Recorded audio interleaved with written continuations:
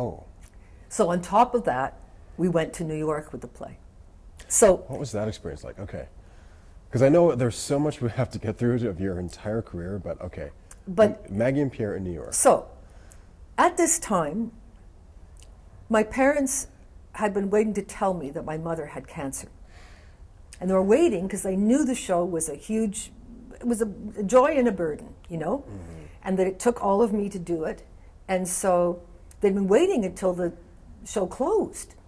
But every time that was about to close, there was another gig, you know, like finished in Toronto, and then there was the Royal Alex. So they finally told me after the Royal Alex was over that my mom had cancer and she wasn't expected to live.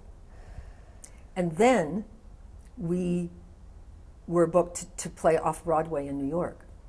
And all I could think of was that I would be stuck in a contract where I wouldn't be able to go to my mother's bedside. Mm-hmm. And so part of me didn't want it to work. Then I thought, oh God, if it works, I'll have to do it forever. I didn't understand, or I wasn't willing to make the trade. Mm-hmm. Or I didn't understand myself enough to know that, okay, if you do that, then you're into some territory that you can never get to otherwise. Mm-hmm. You know, whatever. Mm-hmm. And so when they suggested that someone else play the part of Henry the journalist, I said yes, partly because it was burden off me. And really, it wasn't the right choice. And Eric Peterson ended up playing Henry. And, you know, at that time, there was less of a Canadian invasion. And they could only see Maggie and Pierre in terms of a star rating. As if I was saying, these are stars. Right. And our stars could never be as big as their stars, ever. So it was, first of all, there was someone else playing Henry, and that was wrong. Mm-hmm. We opened at the Phoenix Theatre, and I didn't even understand that the critics came to the previews. I didn't know that. So, and I wasn't doing it very well. And I think that my mom, who eventually had a remission for 25 years, but what was happening with my mom was huge. And I just didn't want to do it anymore. Mm-hmm. I didn't understand, or I wasn't willing to make the trade-off. Mm-hmm. And this sort of girl who used to wear just boots and jeans and whatever, all of a sudden was wearing nice clothes and going off to places in New York, and the sort of fun of Maggie turning me into that person was lost. Anyway, I finally did a good opening night performance, but they'd all seen it. Mm-hmm. And it was a trashing. Mm-hmm. And you can understand this, which has never happened before or since. This is the level of the play. The Globe and Mail published the New York Times review verbatim. Okay. And the first line of the New York Times review was, "Poor Canada." Me. Mm-hmm. I was poor Canada. Mm-hmm. And they really took it out on, these flimsy people are not interesting, and we have interesting people, but you don't. And the only person that actually loved it was Frank Rich, who was no longer with the New York Times. Right. So it was trashed, except for this one review. They didn't understand it, they didn't know, they didn't want to understand it. It wasn't engaging. Who did I think I was? Right. Coming in thinking I was a star. It's all of a sudden this whole star thing was, you know. And so I didn't want to come back to Canada. I was so, again, this is shaming. Poor Canada, and you represent Canada, and you just let down everyone. And so, and the colonial thinking meant that it wasn't really that good. Right. We thought it was good, but if they didn't think it was good, then it wasn't that good. Right, right.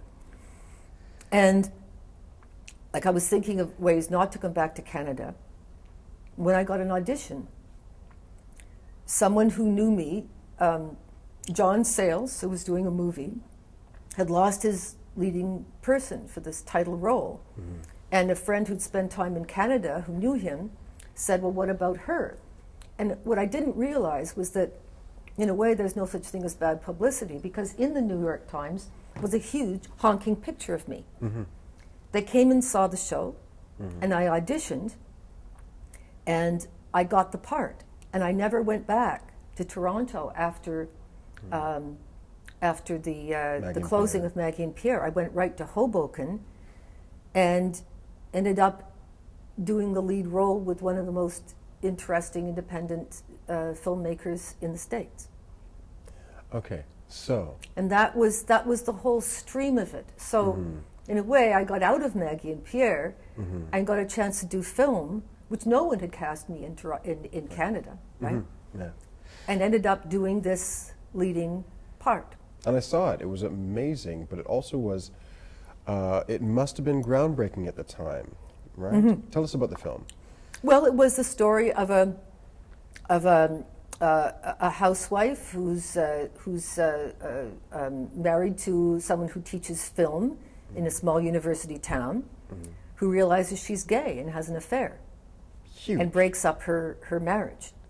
And at the time, that would be, you know, yeah, massive. And it was just, and I shot every day. And I remember them afterwards, they said, when we looked at the schedule, realizing you had to work every day, we thought she's going to crack sometime. And I did. I cracked around the sex scene. Right. Okay. Because all I could think of was the last thing my mother would see was me going down on a woman. I'm sorry. And no, it's funny. It's funny. You know, sorry. It is. But it's like, oh, God. And John Sayles was fabulous. And everyone,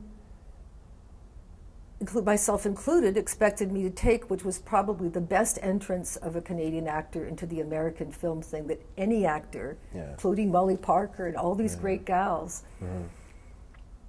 And I spent the next 4 years pretending I was moving to the States and secretly writing plays. Right, okay. Oh yes, the name of the movie was... Is Leanna. Leanna, that's right. So John Sayles Leanna, and I was Leanna.